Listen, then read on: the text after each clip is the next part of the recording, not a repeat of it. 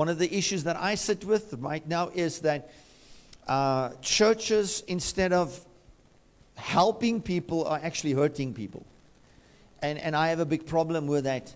But it's wrong perceptions, it's wrong facts, it's erroneous teachings, it's being deceived, it's a lack of spending time and so forth. So I want us to go to Luke chapter 16, and I just want to get into, give a little bit of a background about this morning so that those who weren't here just pick up.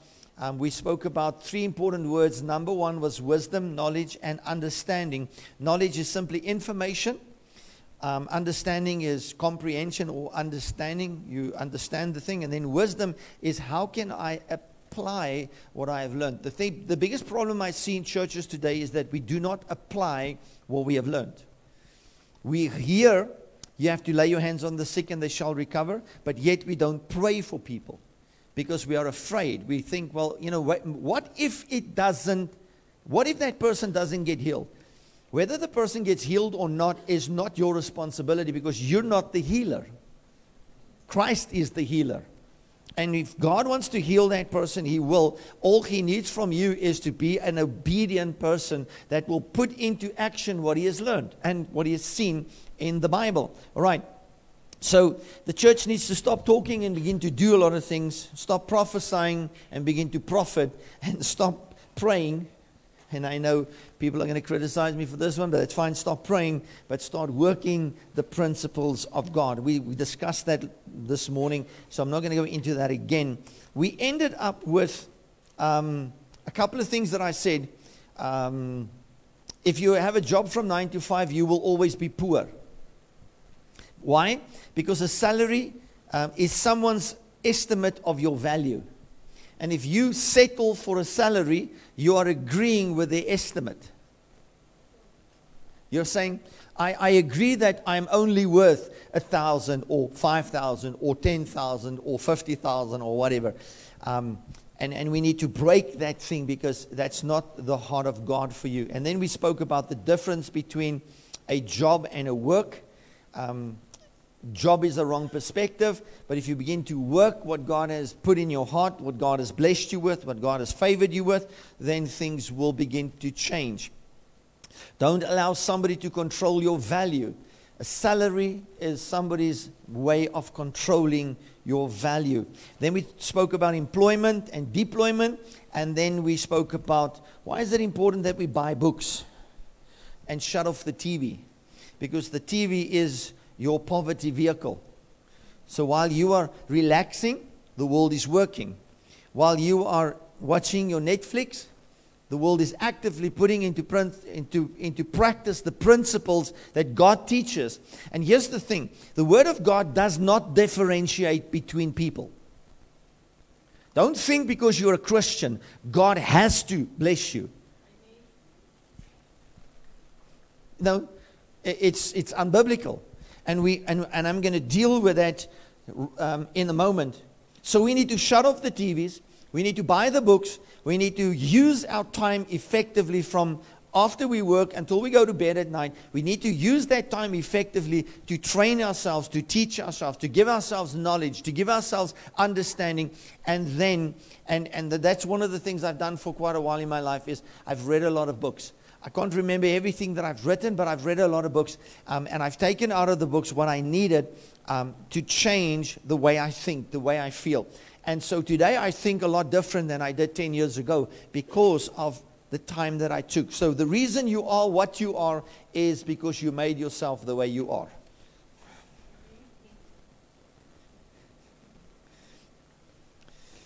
You cannot blame anybody else.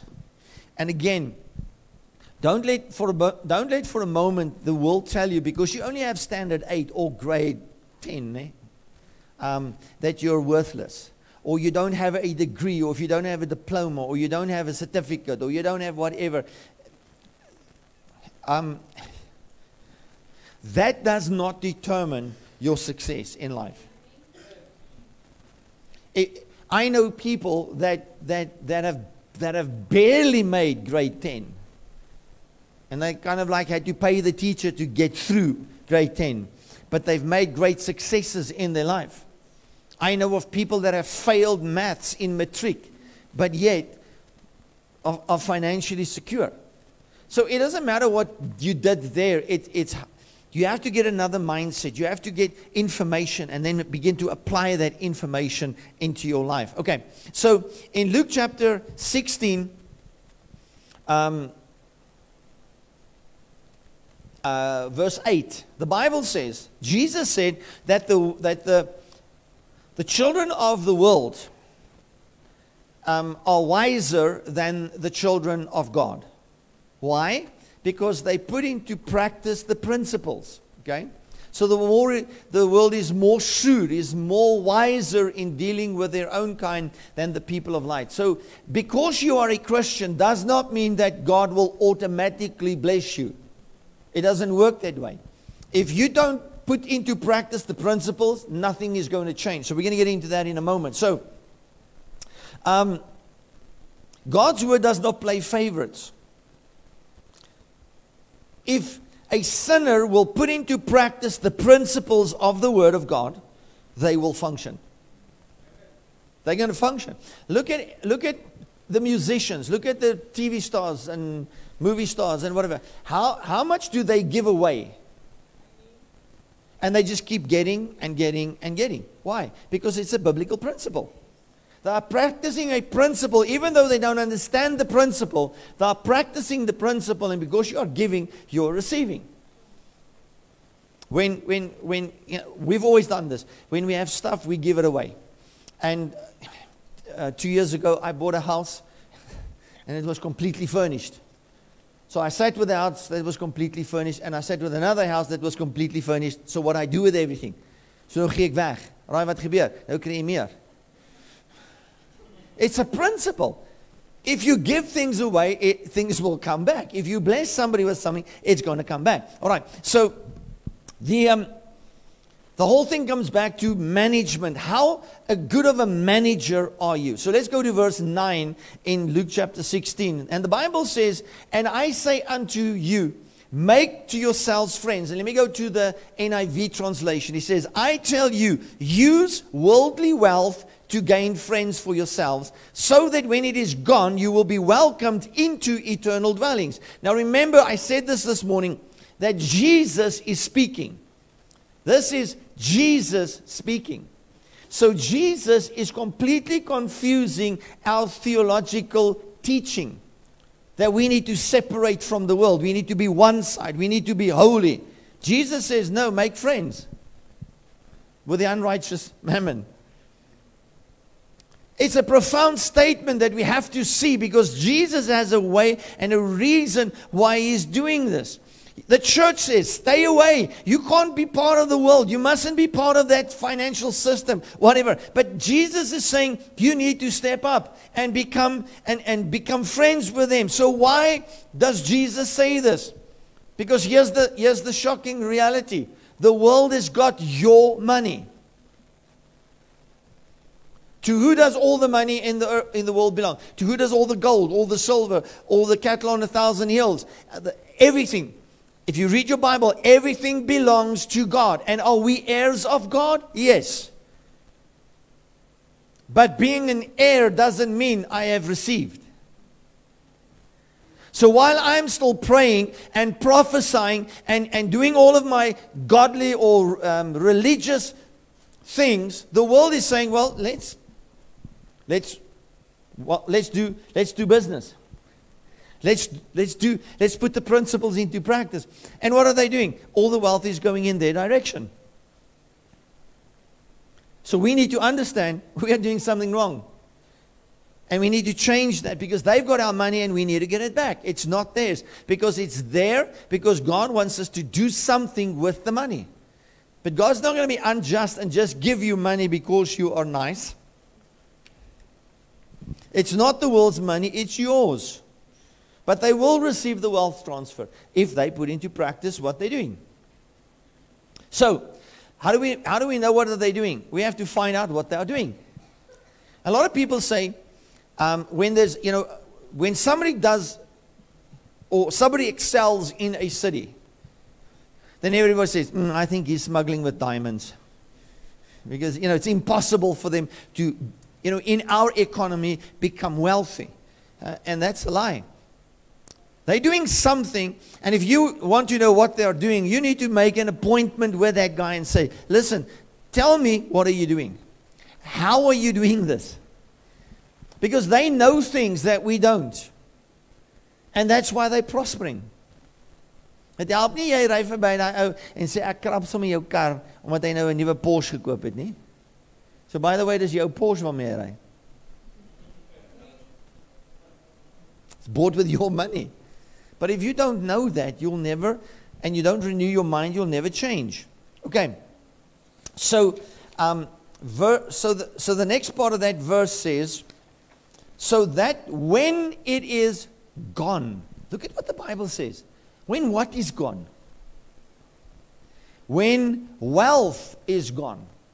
So God wants you to be wealthy now and unwealthy later on. Why? Because what do you need money in heaven for? Nothing. No money, in any case, no amount of money that you can gather on earth can even buy one of the 12 pearly gates. All the money in the world is not enough. But God wants us to have wealth. He says, when it is gone, when the wealth is gone, you will be welcomed into eternal dwellings. All right? So, let's look at verse 10. Verse 10 says, and I want to show you a couple of things. It starts off with whoever. So, whoever does not say, only the Christians can be trusted. It says, whoever. So whether it's a sinner or whether it's a saint, whoever can be trusted. Now that word trusted means to be trustworthy, to believe. Here's my question. Can God believe you?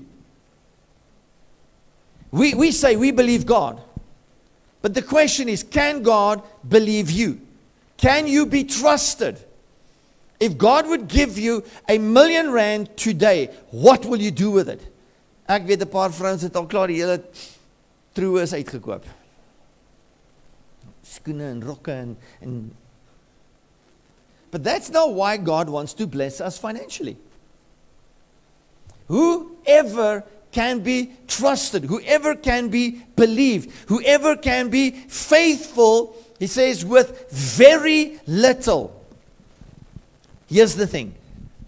Now, that word very little means in size, in amount, in importance, and in rank. You know why a lot of Christians are poor? Is because they miss one of these things. But let's talk about in rank. So, I give you something to do in the church. I tell you, listen, I need you to check that the toilets are clean every service before we start. Would you please check that? And then you tell me, do you know who I am? I own my own business. Why should I do this? Well, I know of a multimillionaire who attends a church, and what he does is he cleans the toilets. He has enough money to buy the church, but he cleans the toilets. Why? Because you have to be entrusted with little, and you'll see it in a moment. If you can be in rank, come and say, I will serve and do whatever I need, because it's not about serving me, it's about serving God and His kingdom. So when I come and you open a window, or you switch on a light, or you greet somebody at the door, or whatever, you're not greeting them because you are impressing me. You are doing it because you're serving God. Amen? So we need to understand that it's not, the pastor has put these people in place and this is how it's supposed to function. No. You're serving God. So when you're cleaning that toilet and it's filthy, then you can say, God, I'm doing this for you and your kingdom. Because if you're doing it for me, you'll only do it 1 week and then you'll be done. And you say, I pastor can say, toilet's going to. He says, who can be trusted in very little? Now listen to what the Bible says. Can be trusted in very little, can also be trusted with much. So little, management of the little will attract the much.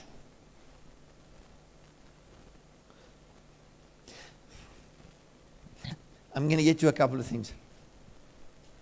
Now it says further, and whoever is dishonest. Now that word dishonest means violated justice, unjust, deceitful, and who deals fraudulently with others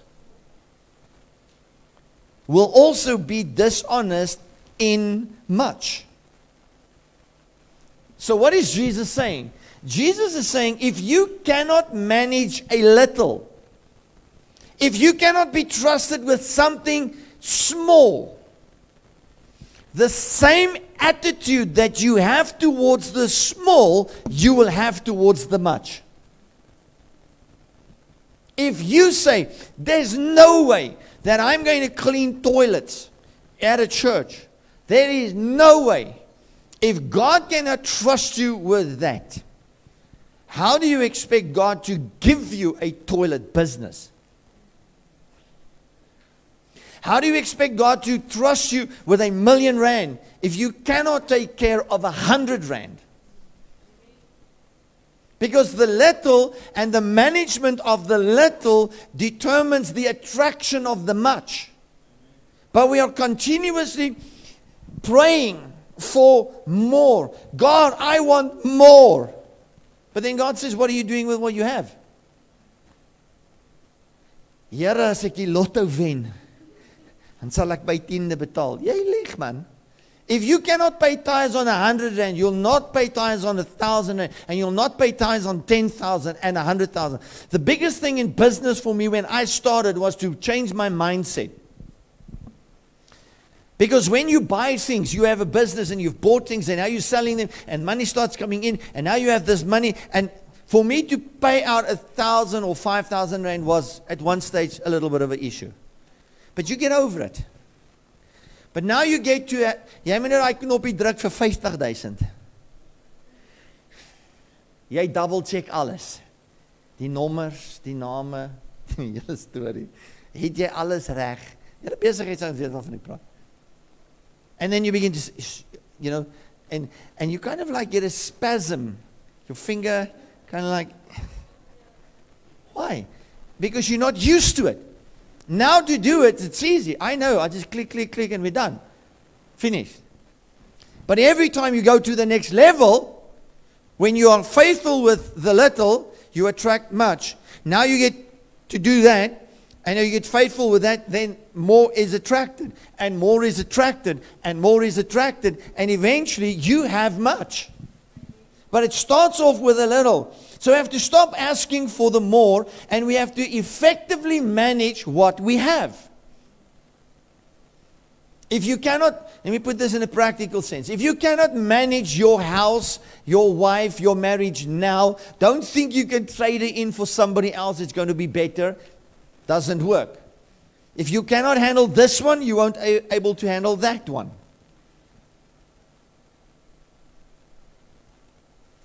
Nou raak het stil. All right. Now verse 11. So if you have not been trustworthy in handling worldly wealth, listen to what the Bible says. If you have not been trustworthy in handling worldly wealth, who will trust you with true riches? Now, the question will be, what is true riches? True riches is, let's just talk a little bit about tithing quickly. If you tithe, the Bible says that God says, if you bring your tithe to the storehouse of God, then I will open up unto you the windows of heaven. Where are all the treasures hidden? In heaven. But if I don't pay my tithes, God will not open the window. And if God doesn't open the window, I have no access.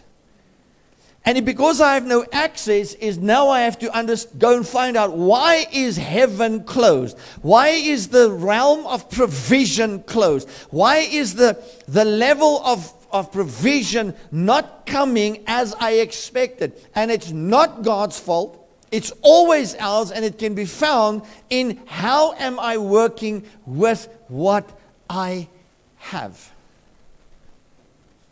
If I'm not faithful with what I have, then I am in reasonable trouble. So worldly wealth is coupled to true riches. If I want God to open heaven for me, and through my declaration, I can call into being whatever I need. And Philippians 4:19 says, and God shall supply all of my needs. Then something is wrong if my needs are not met. Somewhere I am not faithful with what I have been entrusted with. If you have been entrusted with children, it is a responsibility. And you're going to stand before God for what you have done with your child. You cannot say, well, the world and the school system, and he got into trouble, and he got into drugs, and he got into all of these things. It is your job to keep him focused. The Bible says, train a child. Train a child. Training is intense. It's nie daai ding vandag ons gooi net die handdoek in nie. No. You have to train a child in the way that he should go. Why? Because you have been entrusted with something special from God. So if we practice, if we become good stewards of the kingdom riches, and we take care of limited wealth, dimensions of wealth will open to us. There are dimensions of wealth that we have never even accessed yet. Daar's dimensies van rykdom wat ons nog nie eens gesien het nie. And some of them are relational, experiential, spiritual and financial, but there are dimensions. Verse 12 says, and if you have not been trustworthy, again, Jesus is still speaking. And Jesus said, if you have not been trustworthy with someone else's property, who will give you property of your own? The principle is constantly repeating itself. Management is important.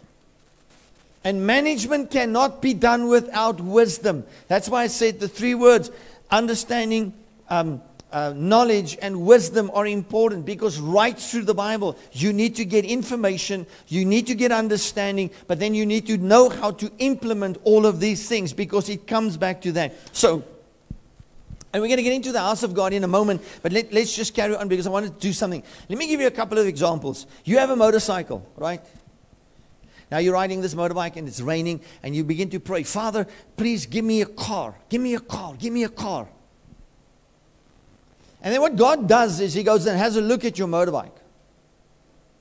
And when He gets there, there's oil all over the thing. It's not been serviced. It's dirty. Tires are worn. And then God says to Himself, why? If I cannot trust you with a simple motorbike, why must I give you something more expensive? I do this, and I'll show you a couple of things that I've done in my life. Here's another thing. For example, you are hiring a property. It's not yours, you're just hiring the property. But now something breaks. It's like 11 o'clock, 12 o'clock at night. You go to the toilet, you switch on, there's an explosion, and the light fitting is hanging out of the roof. What is your first reaction? Your first reaction is you grab your cell phone, you phone the landlord and you tell him, this dump that you have sold me or that you have rented me, it's falling apart, you need to do something about it. En jy voel goed, want jy het hom nou op sy plek gesit, nee? You know what? God is actually looking at you to find out how will you look after somebody else's stuff. He's actually looking to see how are you going to fix the problem. When we rented houses, we rented a couple of houses in our life. And tell you about Lady Smith. We went into Lady Smith. We lived in a reasonably good area, but it was one of the railway houses. And so when we moved into this house, it had cream paint. I think it came out of just after Noah came out of the ark. The paint was painted on the wall. It's old, it's dirty, it doesn't look good. Now, I can easily say, yeah, I'm the pastor. You should, clean up this place. And it shouldn't look like this. And so what we did is we said, I understand the principle. And so we started fixing the house up. Didn't ask the people, can I do it? I just did it. Went and bought paint. Now you got to understand, I'm now in this church. There's no money in the church. I'm not earning a salary from the church. I'm trusting God to put food on my table, petrol in my car, a roof over my head, all of this. I've got to trust God to do this. But now I go and I say, I don't want to live like this. So I start fixing up the house. I put in dado rails, everything we've done here. We've painted it 2 colors and yeah, maak het mooi, né? So the day I leave the house is in a better condition than when I went into the house. Now I know what your mind is saying to me, but the landlord or the owner of the house is not going to repay me for what I've done, which is true. He won't, and they didn't. But I wasn't trying to impress the landlord. I was trying to show God that He can trust me with my own property. And so we fast forward, we've had 2 properties, and at one stage I sold off the one, but we still have another property, but I can look after a property. I know how it's done. When I lend somebody's car, I normally would do this. When we go down to Cape Town, I was given, a couple of years ago, we went down to Cape Town, I was given an RS Audi to ride. Man, lekker. Now here's the thing, how are you going to drive that thing? Want jy weet, jy kom ons nou hier met jou Hyundai i10 en nou kom jy nou onder in die Kaap en hierdie ons gee vir jou 'n RS Audi om mee te ry. So what a lot of people do is they find out if this thing can spin in all its gears. You got to understand, God is watching you.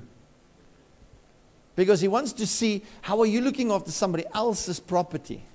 Jesus said, if you're trustworthy with someone else's property, then He will give you your own. So now we drive this vehicle, unlimited kilometers. I can go wherever I want to with the car. I can do whatever I want with the car. So we go and we ride. And when we're done, before we fly back, I go to a place and I have the car washed. Once the car's washed, we went around, filled up the tank tot bo. Ek weet jy sê my pastoor nie. Verstaan jy? Weer eens, my dad turns 84 in a couple of months' time. He speaks to me, he says to me, do you know how much money we spent on petrol this month? I said, no, tell me. He says, nearly 500 rand. I said, Dad, can I tell you something?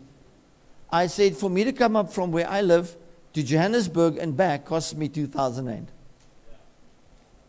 Excluding toll gates. I said, you have nothing to complain about. Nothing.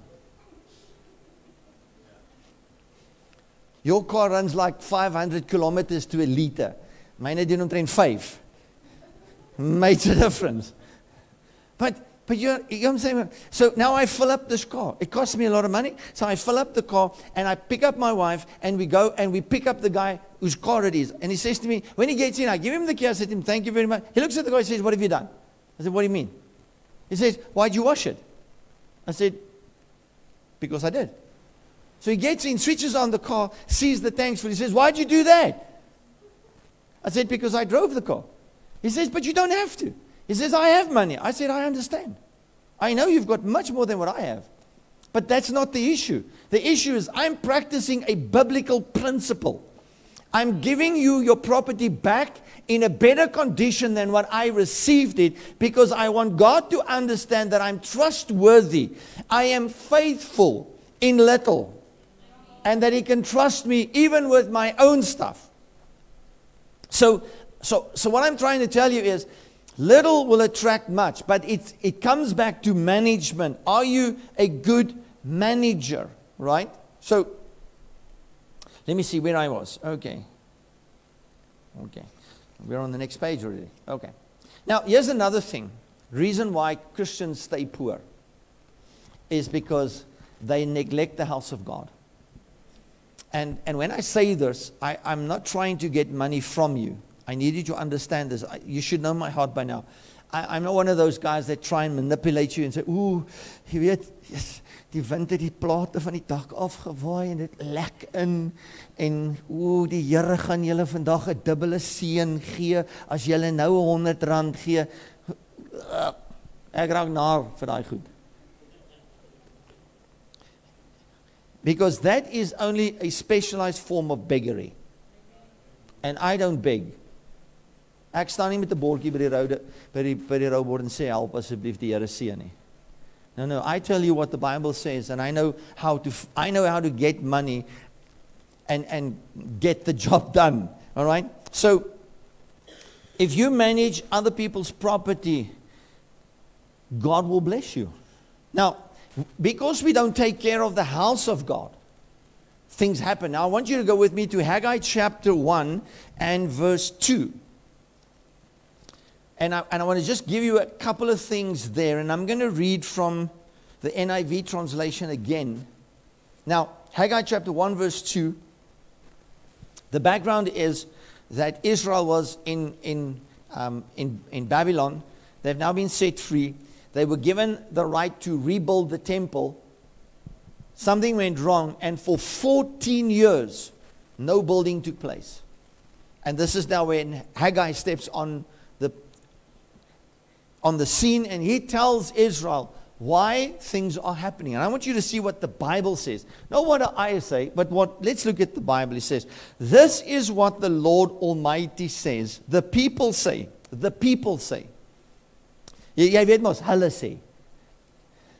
Wie is die hulle? Ons het altyd gesê, hulle vreet skille, nie? The time is not yet come to rebuild the Lord's house. Then the word of the Lord came through the prophet Haggai.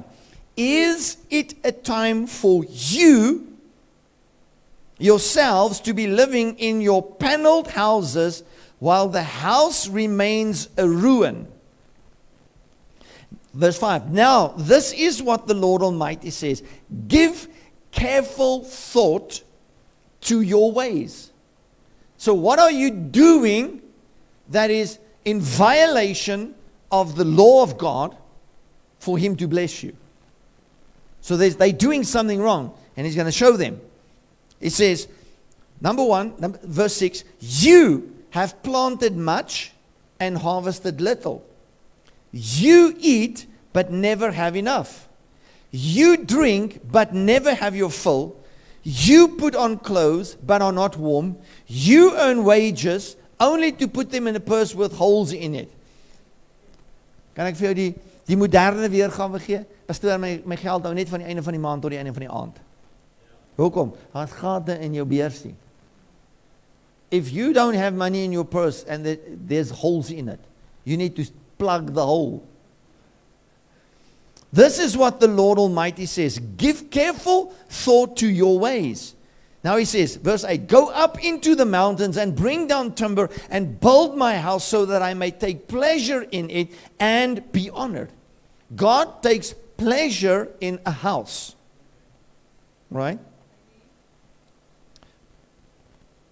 Verse 9, you expected much, but see, it turned out to be little. Here's the reverse of the process. Little will attract much. But abuse of much will attract little. The principle works both ways. You have to see this. But see, it turned out to be a little. What you brought home, I blew away. Here, hou op blaas. He says, I blew it away. Why? Declares the Lord Almighty. Because of my house, which remains a ruin, while each of you is busy with your own house. Therefore, because of who? You. Because of you. Ek wil met jou hand op jou hart sit en sê, ek is die rede. Hoekom daar verlies is.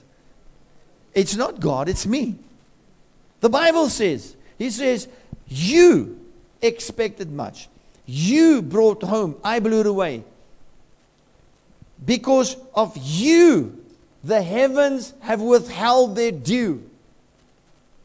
In other words, what was supposed to be a blessing now becomes a curse. Because the opposite to blessing is curse.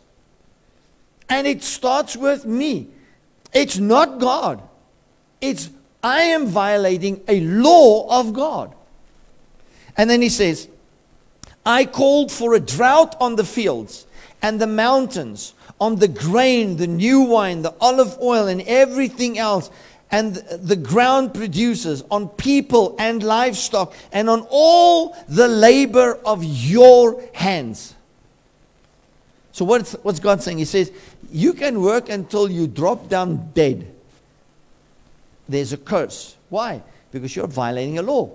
Look after the house of God. What does the Bible say? The Bible says, bring your tithes unto the storehouse of God, so that there may be meat in mine house. Then prove me therein, says the Lord of hosts, if I will not open up the windows of heaven and pour out on you a blessing that you cannot contain. Let me help you here. People say, but Pastor, I've been paying my tithes, and I've been paying my tithes, and I don't see any money coming in. Well, you're missing the point, because Malachi doesn't talk about money. It talks about blessing. The word blessing is the Hebrew word barak, and barak means to speak a word and to command a favorable outcome. So what's God saying? He says, I will give you the blessing, I will give you the ability to speak into the supernatural realm and to call anything that you need, and it will manifest in the physical. So God is giving us more than money. He's giving us the ability to call the things.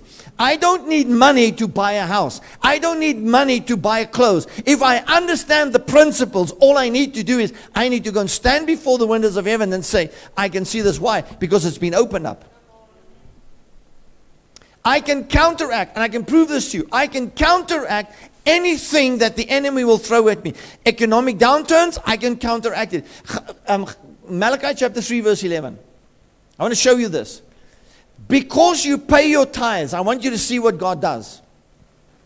And here's the whole thing. He says, God has called a drought and stopped everything. And no matter how much you are going to work, nothing is going to change.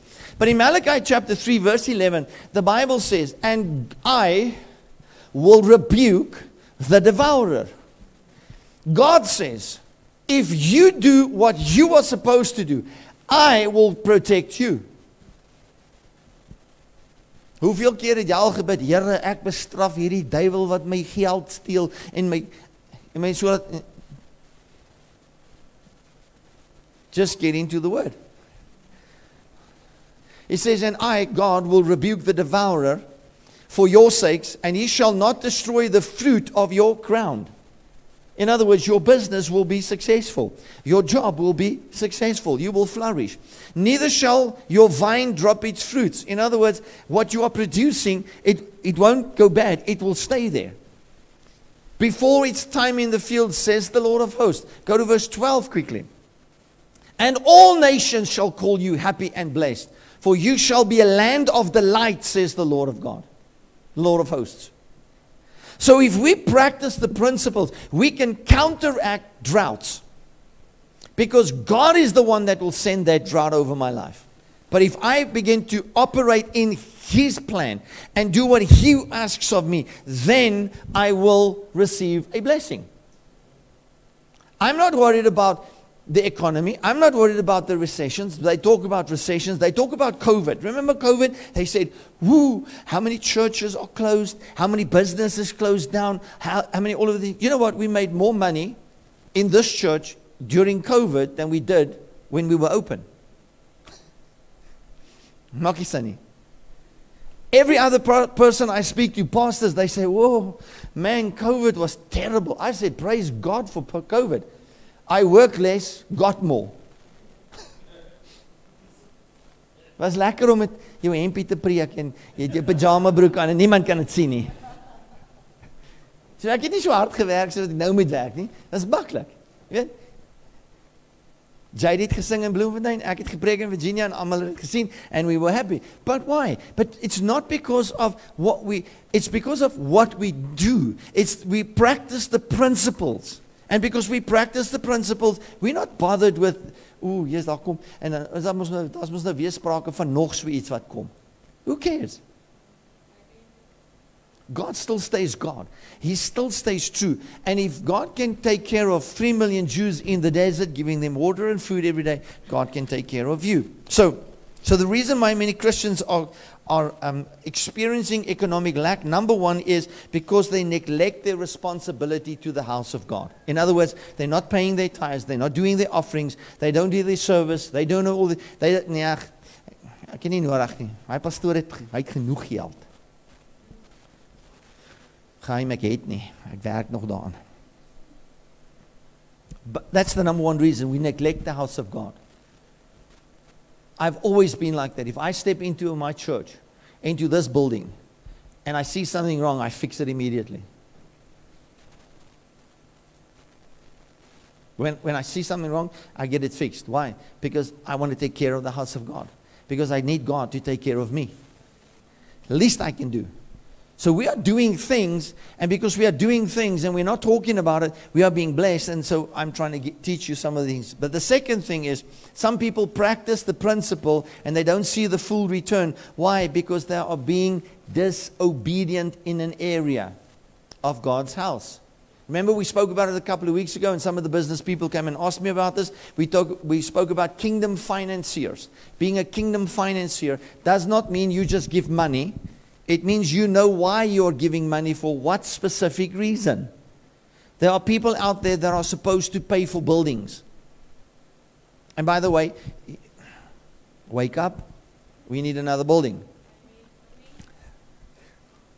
There are some people out there who are supposed to finance evangelism. There are some people out there that are supposed to finance pastors that haven't got salaries. There's people that need to finance evangelism that goes out and outreaches and programs. There are people out there that are supposed to finance a specific place in the kingdom of God. And just because you are giving money doesn't mean you are blessing God. It means that you're being disobedient to the call of God upon your life. Find out why God gave you your business. What does your business need to finance in the house of God? And when you do that, the blessing of God comes upon you. My business has a specific function. It's not there to make money for me so I can live well. It's there for a specific reason. And I know what the reason is. And I have to put that reason into place. So I finance specific things within the kingdom of God, within the house of God. And because of that, God says, now I will cover that business and I will protect it. All right? So that's important. So there's a direct link between God's house and the lack that we are experiencing. So we need to be vigilant with that. All right. And I'm going to get into this in a moment. So you've got to connect with a house, number one. And you've got to sow into the house. Because the test of maturity lies in, can you be trusted? Luke 6:13 says, no one can serve two masters. Either will hate the one, love the other one, or you will be devoted to the one and despise the other. You cannot serve both God and money. So choose. Who do you want to serve? Money, you should never serve money. Money should always serve you. You should never look for money. Money should be looking for you. Why? Because goedheid en guns sal my volg. And the Bible says, even if I run, the blessings of God will catch up. So don't run like this. Run. So the point of the whole teaching this day is that we become responsible, gain knowledge, gain understanding, and then use wisdom to implement and put into practice and manage what we've been entrusted with. So that the more that we seek, we'll be attracted. I want to end with these couple of questions quickly. Number one, what has God given you?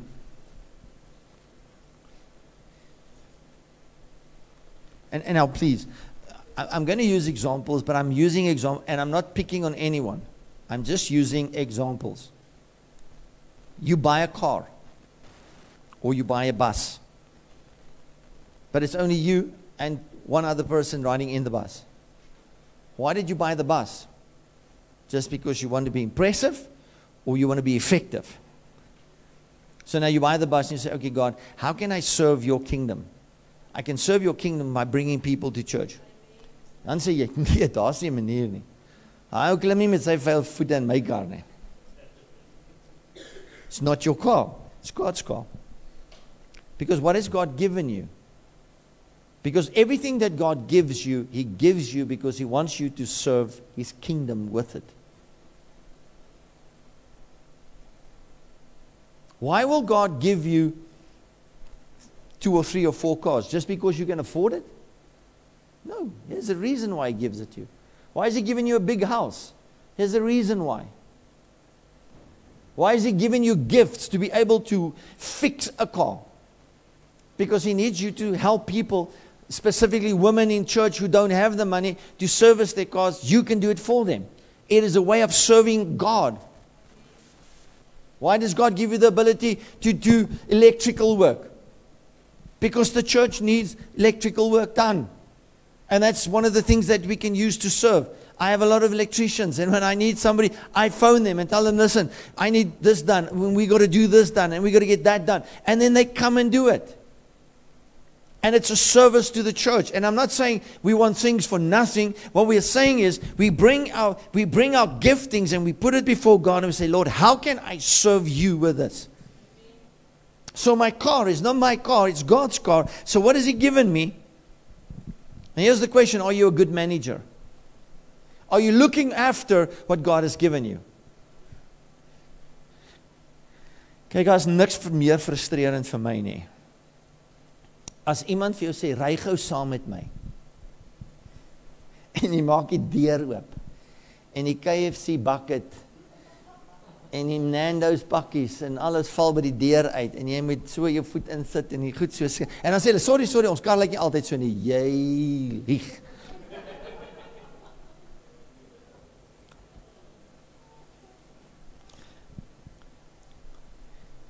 I have this habit, I'll look at your car and I'll tell you what kind of person you are.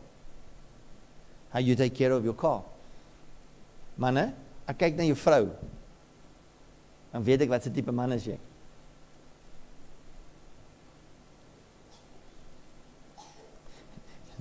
Nou weet ek, kyk jy.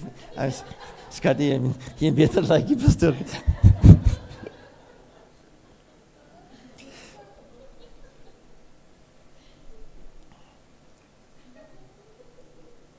Children are the best.